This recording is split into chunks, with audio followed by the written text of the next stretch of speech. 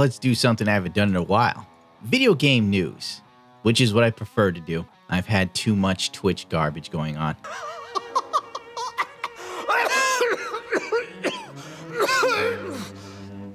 You must excuse me.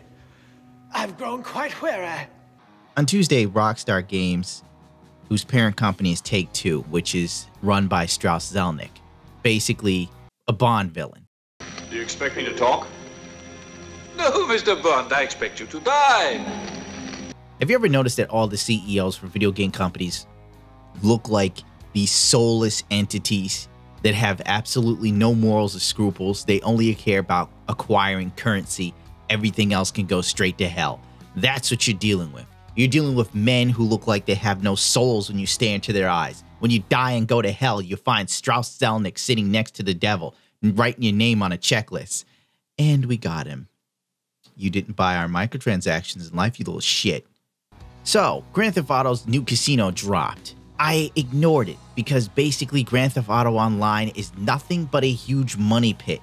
GTA, Rockstar, Take-Two, whatever, they have realized that ever since Grand Theft Auto Online has come out, hasn't it been on since like 2013, that this thing generates crazy revenue. Because apparently, people who aren't living awesome lives are willing to spend a lot of money to seem like they're wealthy in a virtual world. This is a nightmare of which James Orwell could have never fathomed because it was too far out of reach for him. The funny thing is, there's all this crap going on, especially in the EU, with loot boxes and gambling and games, yada, yada, yada. You know, they're like Tinder eggs. Everyone goes to Target looking for surprise toys. So what we look at as surprise mechanics, but I think it's important to look at this. So if you go to a I don't know what your version of Target is, but a store that sells a lot of toys, and you do a search for surprise toys, what you'll find is that this is something people enjoy. They enjoy surprises, and so it's something that's been part of toys for years, whether it's Kinder Eggs or Hatchimals or LOL Surprise. We do think the way that we have implemented these kind of mechanics, and FIFA, of course, is our big one, our FIFA Ultimate Team and our packs, is actually quite ethical and quite fun. Is anything to go by. BULLSHIT, new word. ARTIST spells bullshit artist. I say again, bullshit artist. But I read the legal BS, where it's like if you do satire, you can't use videos. And it's like, I'm not even playing. Knowing my luck, they'd ignore Jim Sterling and arrest me. Extradite him to the UK. It seems you thought you were funny taking our video and using it for comedy. Well, I don't find you very funny. You're no Ricky Gervais. The beauty of Grand Theft Auto's Diamond Casino is this. You can actually spend real money to buy chips in the game. I have sat in silence for a good 5 minutes because I don't know how to preface this to make it funny. Literally, Take-Two Interactive and Rockstar said, oh, you don't like gambling in games? Well then, here's gambling in games to the max. Fuck you, we're Take-Two. Even the BBC News weighed in on this. The GTA Online players can buy in-game dollars with real currency and then convert their virtual dollars into gambling chips. The game is rated 18 and over but remains popular with young teens.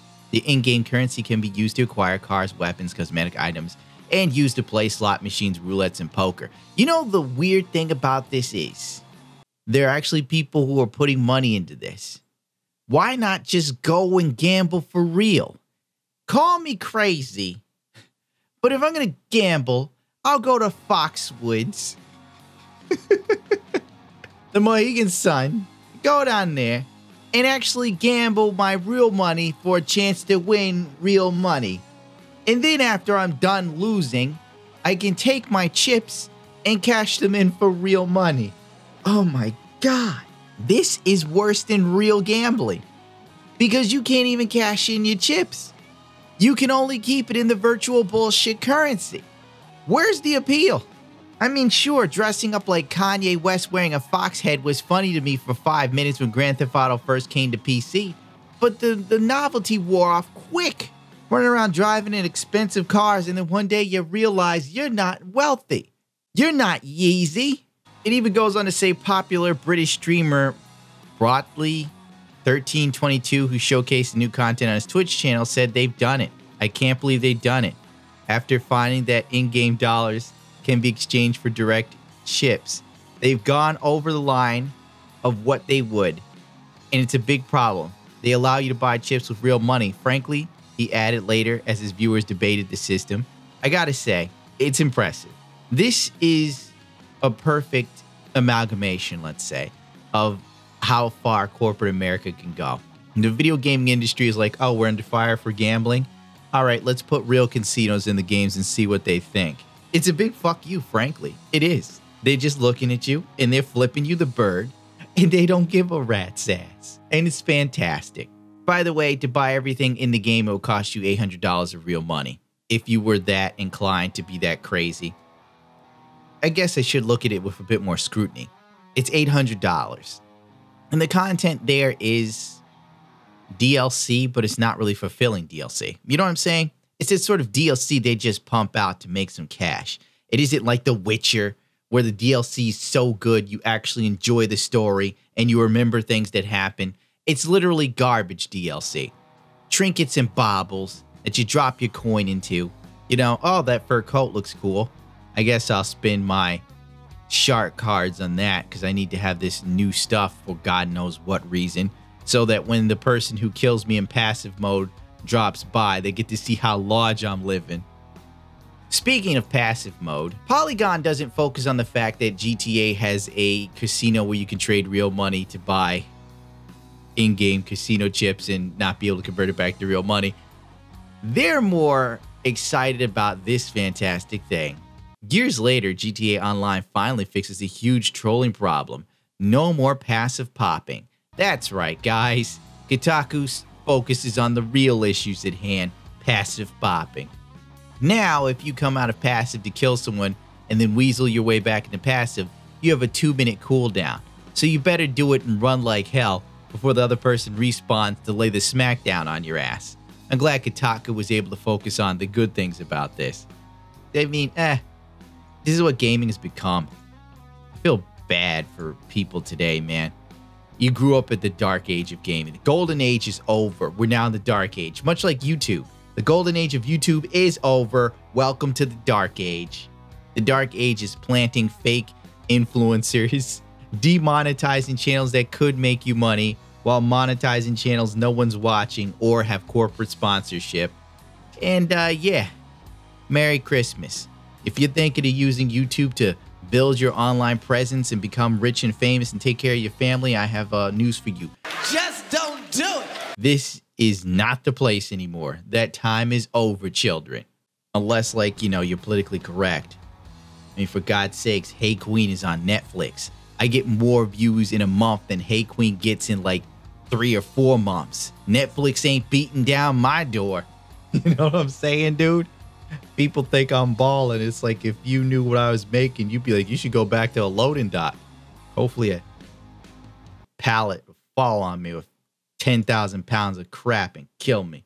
Well, as of yesterday, literally, after years of players' complaints, passive popping is no more. Rockstar patch notes state that there's now a cooldown after passive mode, so you just can't keep terrorizing your lobby. Oh, God. Only a gaming journalist site like Polygon or Kotaku would focus on passive popping being taken care of, not the fact that literally Grand Theft Auto Online is becoming even more of a money pit, hoping to suck cash out of its users. For God's sakes, back when like they lost a little money in 2017, the beginning of 2017, you probably don't remember, and Take-Two Interactive started sending cease and desist to Open4 so it would stop people from using mods because they assumed that the PC community was too busy modding their games and not buying shark cards, and it was biting into their bottom line, so they decided to try and kill mods. before they got more of a blowback than they expected. They probably sat there and said, holy shit, you mean the PC gamers aren't like console gamers? They just won't take whatever we shit on them with? Oh, fine, let them have the mods. They're not going to buy the shark cards anyway. God, I can't believe GTA 5 Online is still making this much money. Geez, that's why they didn't come out with like a real DLC. A lot of people sit there and go, oh, the in-game monetization is what leads to them putting out free DLC. No, it's because they make way more money with this BS and shitting out these empty DLCs with a couple tweaks in the code. Oh, this gun is a little bit more spread. It fires a few more bullets. It's new content. No, it's a tweak and a weapon skin, for God's sakes. This car's got a little better handling. It's all the same bullshit and rigmarole. They just gave you a little extra bling, and people are buying in at the droves. I'm serious. If you want to gamble and you're of age, don't bother with this. Just go to a real casino. You might actually win some money back, baby. Damn. People wonder why I'm cynical.